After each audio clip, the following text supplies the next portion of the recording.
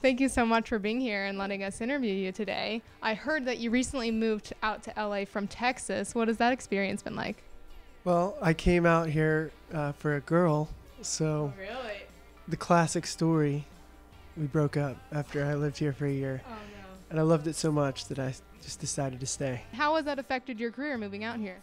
I think when you have a sort of good headspace that you're living in, it helps your career, it helps your life, and just being in California kind of puts me in a good mood. Has that inspired any of your music? Yeah, for sure. I've got a song called California Sunshine. Yeah, I think that the cool and breezy atmosphere definitely kind of works its way into the songwriting. And what would you say is your biggest musical inspiration? This last album was kind of inspired on getting out of a record deal and kind of becoming independent again and starting over. And so a lot of the songs were kind of about that. And you have actually toured with some of the biggest names in music, like AC/DC, Lynyrd Skynyrd. What's that like? It's fun. I mean, it's interesting to be the opener. Sometimes it's a little overwhelming just because AC/DC comes out with like 20 Marshall stacks, and they're turned up to like 100. But mainly it's about just playing in front of a lot of people. Mm-hmm.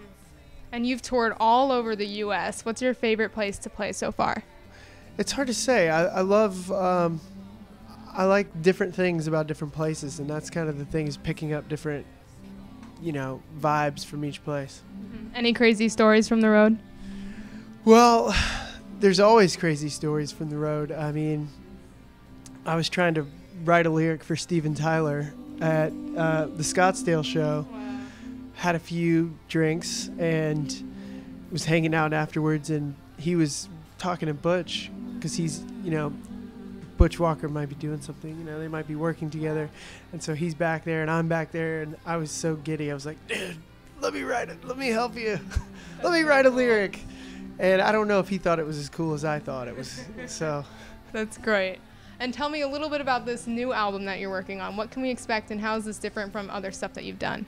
I really wanted to just break it down to a more organic sort of, real, simple place where it wouldn't feel like we were trying to cram something down people's throats. I think that sort of honesty and sort of transparency speaks very loudly in this day and age, where everyone that, everything else that's out there is just in your face all the time. Yeah.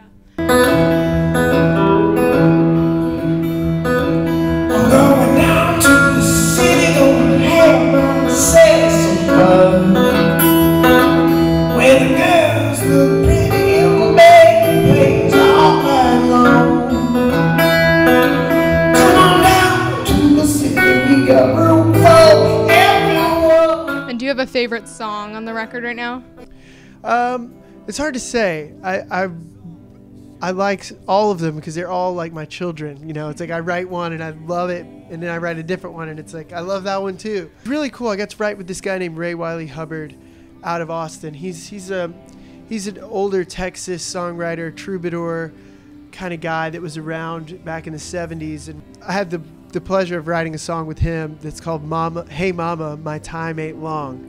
And I love it. It's cool. It's like an old classic sort of blues song, and I kind of turned it into a little bit of a psychedelic gospel tune, but it still has, some of the old traditional sort of things to it that kind of tie it to like an old world in this new one. Very cool. And do you have any guilty pleasure songs? Last question.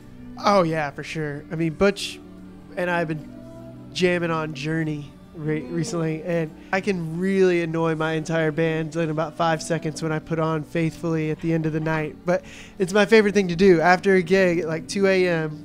when everybody's, finished drinking and everything. We're like getting back to the hotel. I love to put on Faithfully and sing along. Nice. Whoa. Love it. Jonathan Tyler, August 7th, Holy Smokes. Check it out.